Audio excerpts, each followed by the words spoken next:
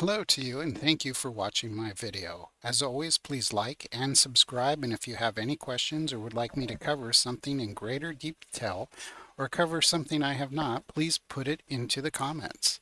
Today I will be sharing a script that I use to rapidly deploy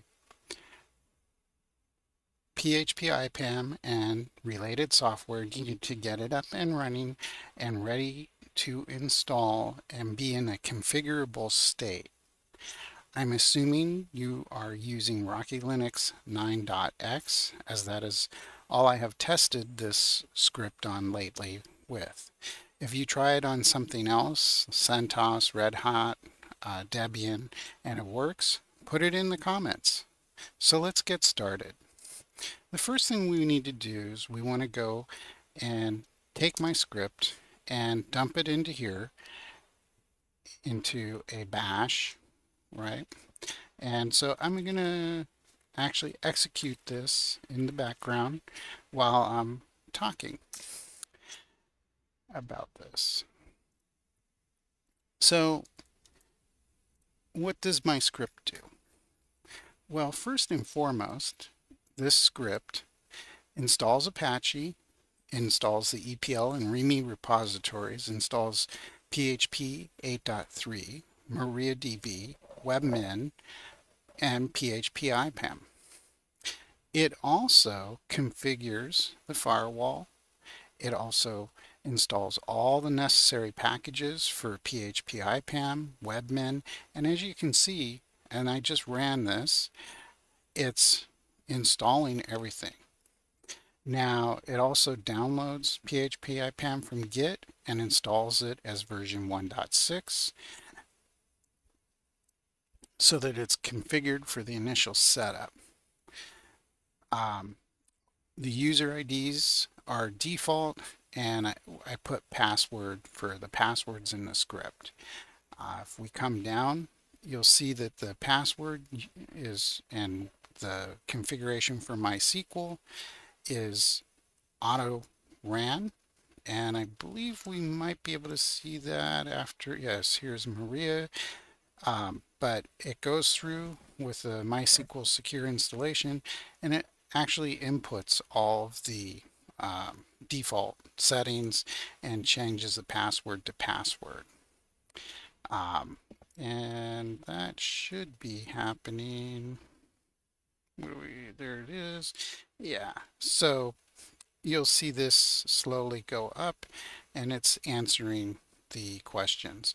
It also does the same thing for webmin, and the other nice thing is I've configured this so that when you run this, it shouldn't care what directory you're installing from. And by that I mean you could install it from root or your home directory, as long as you have rights to install to the server directory, which is var/www, or have the rights actually to install applications throughout the system. As you can see, we're going to put it into the webmin folder, and it will learn the webmin. I think it's on 2.202, so it will copy that and run the setup and everything for that.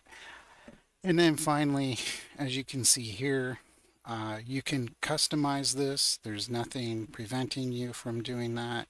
And you can see that it's changing to the directory, and just like you would normally configure it. As you can see, it opened the firewall for webmin there. And then finally, at the very end, it cleans up a bunch of the files like webmin and the webmin install directory in these, so you can delete it. And I think I mentioned that you can see everything is getting logged, and it's up here at the very top. I want to make sure you can see it. Where is it? Yeah, so I dump everything to var log setup _script, and it looks like we're done here. And you can see I do a little, self-aggrandizement. Anyways, there's my YouTube, my Twitter, and then finally I'm putting all of my files as I move along here over on Git, and you can actually pick them up over here. And here's the setup phpIPAM script.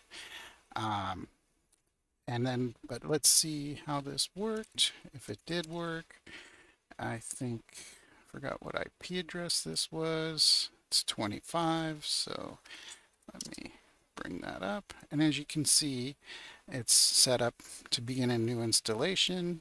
And if I did this right, whoops, 25, webmin should be there. And it is. And we have successfully set up a brand new phpIPAM with webmin server, and it only took a few minutes and not a lot of copying and pasting. I did put down that you can change things. You can put in 1.5. You need to make sure you change the the README repository and whatnot so that you have the matching stuff. Well, I hope you found this script useful in your phpIPAM endeavors. And finally, I wanted to thank you for watching my video. And as always, please like and subscribe and add some comments of what you liked or what else you would like me to cover. Have a great day, and thank you.